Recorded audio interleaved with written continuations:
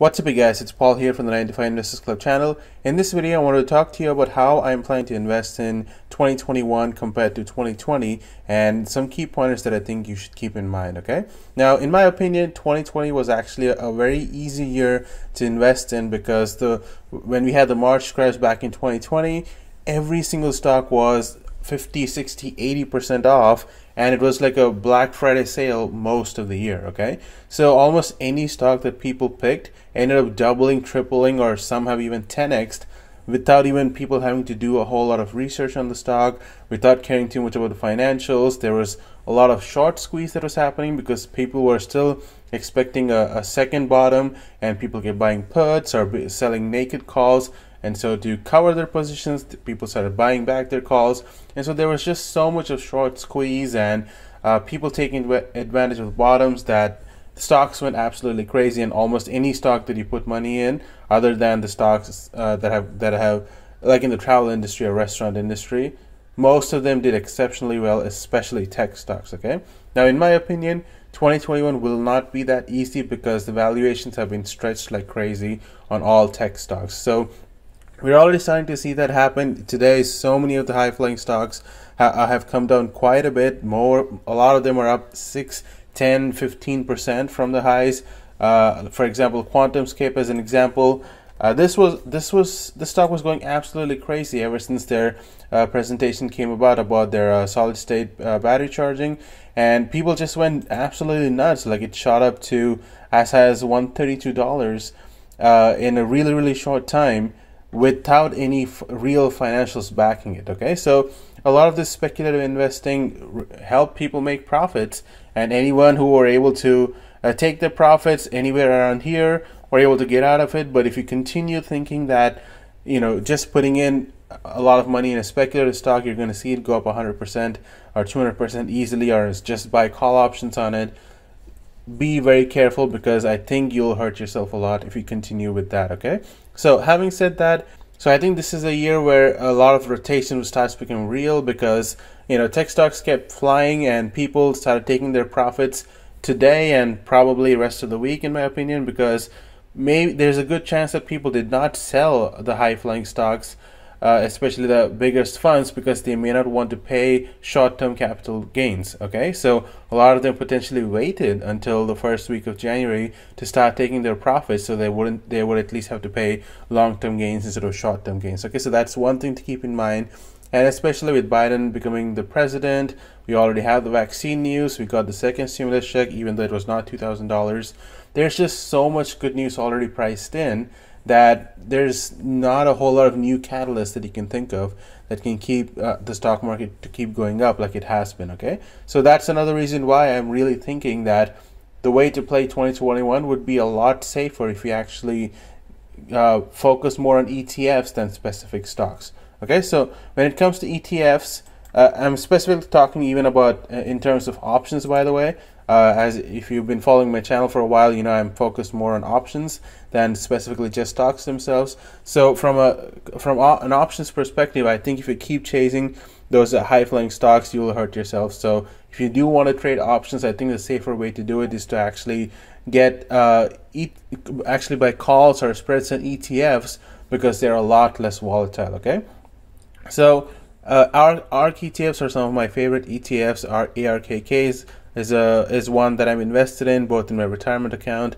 I even got calls on it recently. I got the June 18th 152.96 calls. It's fairly far out of the money, but I think ARK will continue outperforming the market, and over the next 6 months, if ARK can even go up by 15-20%, which I think they easily can, then these calls are going to do really well, okay? So, you know, obviously the leading stock in ARK that has made it outperform so much is actually Tesla.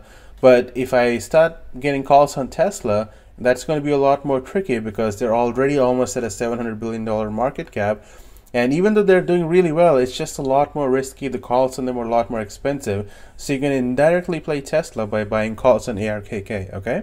Way back in November, I did post some calls on ARKK that ended up going 10x in just 2 months, because ARKK shot up about 20-25% in a 4 to 6 week period. So that's kind of what I'm shooting for, not chasing those high-flying stocks, sticking to ETFs, because calls on ETFs are relatively cheap compared to tech stocks, for example.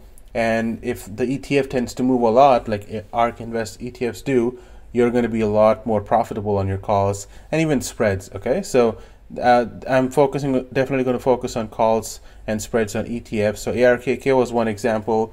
I posted about ARKG calls today. I got the July 16th 129.21 calls, just 2 of them at $600. They're up only 1% right now, but the reason I'm interested in it is because they did drop about 7% in the past week, and even from the all-time highs, they went as high as a 106 and they dropped to 92. So I think this is definitely a good opportunity to get in on them. Even Kathy Wood herself is more bullish on genomic stocks than the innovation ETF itself. So if she is more bullish on it compared to ARKK, I'm definitely more excited about ARKG. Okay. Now, another ETF that I've mentioned several times before is obviously TAN. You know, they're still at all-time highs again. I am still holding the April 110 calls. I sold 10 of the 125 calls here as part of the calendar spread or a diagonal spread that I mentioned in my previous video. I'm still going to be holding this. I think solar ETFs and green energy stocks in general are going to do really well this year with Biden coming into presidency. ICLN is another ETF that I have calls on for April. I think they're going to do really well. I also posted about Walgreens. I think Walgreens might do pretty well this year, and I got a couple of calls today that are already up 11%. Walgreens is a relatively slow mover. That's why I didn't go too far out of the money, even though this doesn't expire till July 16th. And my reason for getting these calls is because Walgreens did have a bit of a run up with the whole vaccine news. Over the last 1 to 3 months, we saw this bit of a run up here, but they've cooled off a little bit. But my real reason for getting into Walgreens this time is because of all the vaccination that's going to happen, and Walgreens and CVS can benefit from it with a lot more people coming in, a lot more people having to go there to get their vaccination. Okay, so definitely watch it for Walgreens. Don't go too far out of the money because Walgreens is not a big mover. Like I said, give it a lot of time so that there's enough time to appreciate, and I think these calls can easily go up 100% or even more over the next few months. Okay, so those are the 2 things that I wanted to show you guys. Make sure you're focusing more on ETFs this year and recovery stocks, as well as stocks that are still beaten down quite a bit. So as I mentioned, restaurant stocks, Boeing has been beaten down a lot, Alibaba has been beaten down a lot.